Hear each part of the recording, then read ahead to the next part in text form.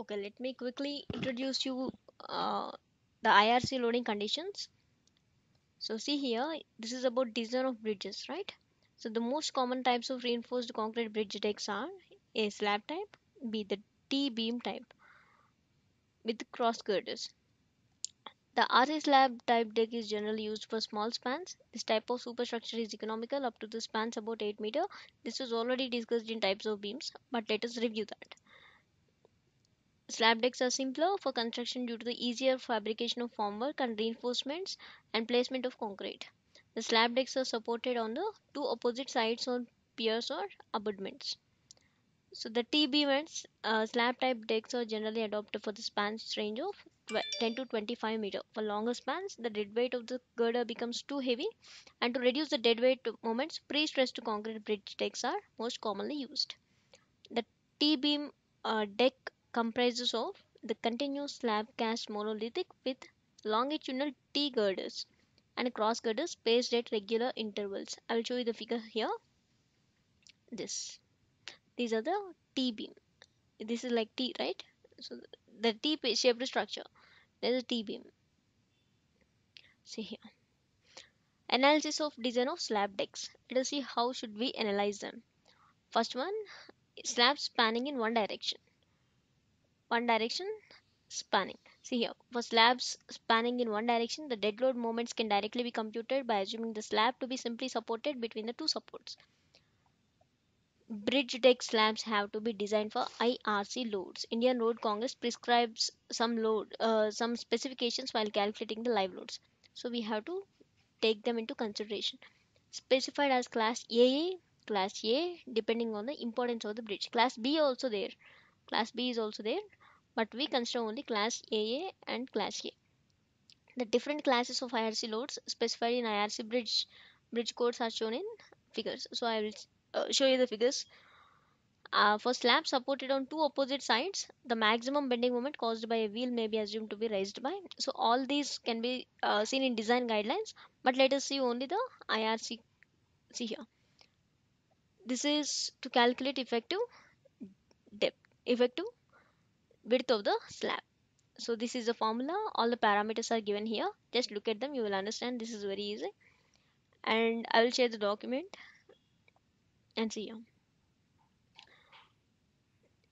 For values, this is for class A. These are all the conditions for class A type of loading. See here.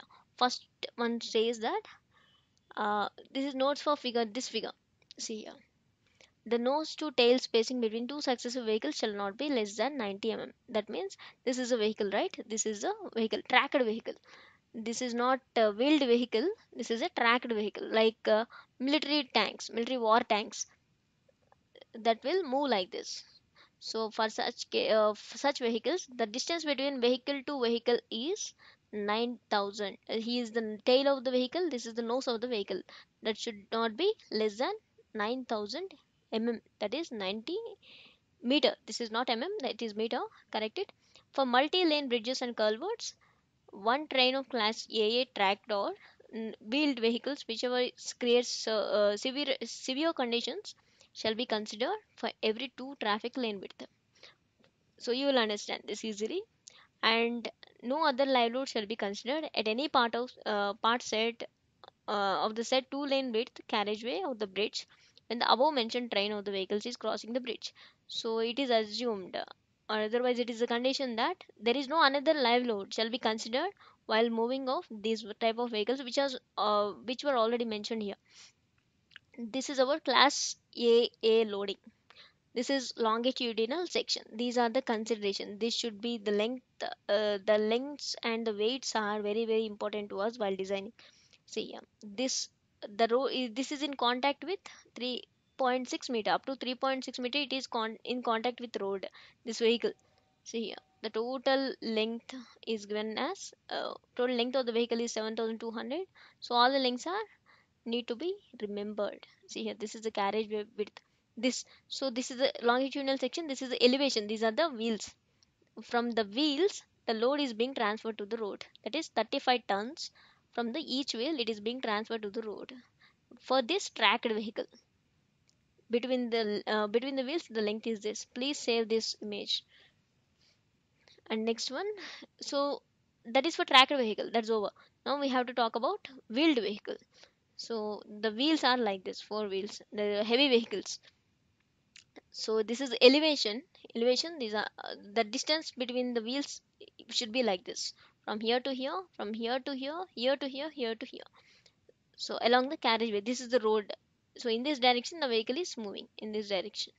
See, in this direction a vehicle is moving. So this is the elevation, this is the plan. This is plan, the vehicle is moving in this direction and the distance between all the points should be like this. So these distances are very important to us. And see here, this is the elevation, we can see the tires are imposing the load on the road like this, 3.75. External wheels are transferring 3.75 tons and internal wheels are transferring 6.25 tons, like that. So see here, maximum load for the wheels vehicle shall be 20 tons for a single axle, 40 tons for a bogie of two axles spaced not more than 1.2 meter centers. See here, the minimum clearance, it is denoted by between the road face of the curb and the outer edge of the wheel of the track. This clearance is called as C. So the values are given here. Please save this image. The values are very important. Please save this image. The values of K, this is for initially we have seen a formula, right? For this, in this formula they are giving K values. Please ignore that for the time being. We can see that in design part. Let us continue with IRC loading now. See here, axle, this is also for, see, this is for IRC class A and B type of vehicles. So if you understand the image, all the values are, you will understand all the values. Here also two clearances are there, F and G. Just read them out. You will you will understand very clearly. So see here, the minimum clearance between the outer edge of the wheel and the roadway face of the curb, and minimum clearance G between the outer edges of for passing or crossing the vehicles on multi-lane bridges. See here, this is a F and G. Two clearances are there, and the values are specified here. And now here, this is like train type vehicles. So here you can observe, I have given you the diagram, class A and B loadings in the same diagram I have given you. This diagram is very important to us in order to calculate the loads. See here, this is the train type, the distances are mentioned here. This is 2.7, 1.6. This is 2.7 from the front wheels. These are 2.7, 2.7, and the back wheels. This is 11.4, 11.4, and from the trucks all are 6.8 tons for class A loading. Class B loading. This is 1.6 front wheels.